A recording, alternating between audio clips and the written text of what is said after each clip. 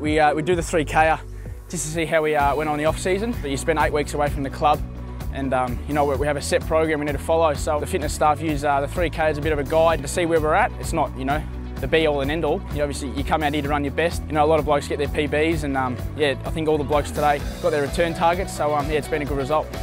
I had shoulder surgery at the end of last year, and I was out of a lot of contact drills, and I was running with Jaden Short while I was out of those drills, and he's absolutely flying. He's had a huge pre-season, and for me to be able to run with him and try and keep up with him was really testing me and pushing my fitness base. I ran it probably the best time I've ran, but we haven't done one since we came back after the Christmas break, so that was early January, and probably had 2 or 3 solid months of pre-season training after that, and certainly feel a lot fitter.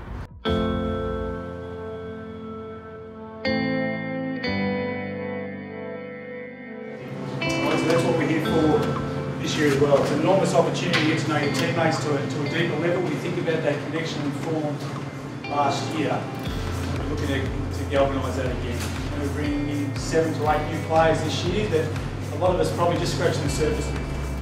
For those 7 to 8, they've got 35 to 36 brothers that they know basically nothing about. I think I've taken away from this camp just being around the boys even more.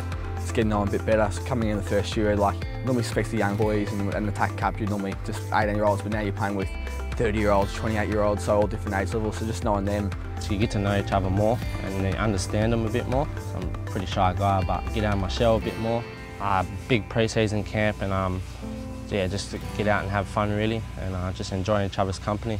You're spending every minute of every day together, and just that bond that you can create with guys that sometimes, you know, even in Melbourne, the hustle and bustle of, you know, family and partners at home, it's just good to be able to relax and connect with people that you may not back in Melbourne as much as, you know, you probably would like to. I think it's similar to last year, just building connections and relationships with each other, and trying to get the younger boys, get to know them a little bit better and just learn a bit about them away from footy. That's really important about these sort of camps, because when you're at the club you kind of just go home after you finish training, and you sort of miss out on those opportunities to get to know them on a personal level. So it's really good.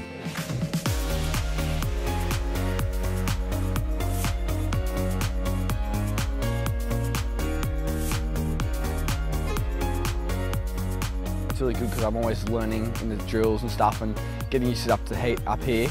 It's been pretty awesome because in Melbourne you don't really get the heat and the humidity as you do up here. So yeah, just learning off the coaches and being around the boys 24/7 is pretty good.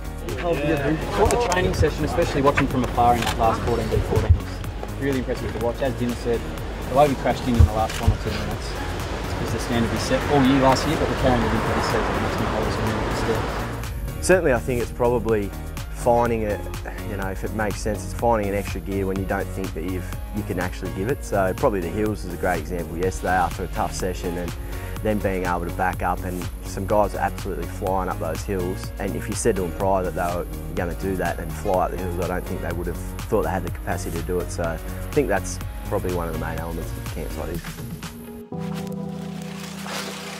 Oh, dropping the ball! Jumps on top! Holding the ball! Up it! What is it, mate? Holding the ball! We've got a pretty good group. We're probably both close and competitive. Like you got Jason, George, like trying to beat each other all the time. You got me and Wombo, which is good. There's a lot of competition around Richmond, which is really good. Everyone's trying to go for a spot. So I think that makes me a better player and them a better player trying to go for the same spot. Yeah, we're all working hard, but we all have fun as well. You're the man with the master plan.